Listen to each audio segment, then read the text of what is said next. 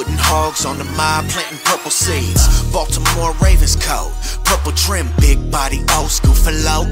Purple rim, 7-7 cutty, black with the purple strip. What's good, Ravens fam? So, guess who visited the Ravens out of nowhere? Jeff be on it.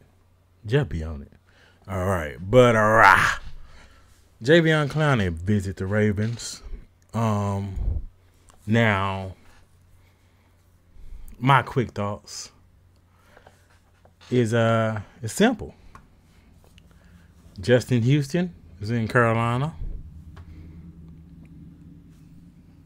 They like, hey, Jadeveon, can you still wreak just a little bit of havoc? Just a little bit of havoc. Teach our young fellas some techniques they learned from Justin Houston. Now they get to learn from another person, and Jadeveon Clowney, if he decides he wants to be a Raven. If he does, cool. If he don't, cool. That's how I am. Y'all know me. I'm gonna keep it real. When I saw that news, I was like, hey, that's cool. I'm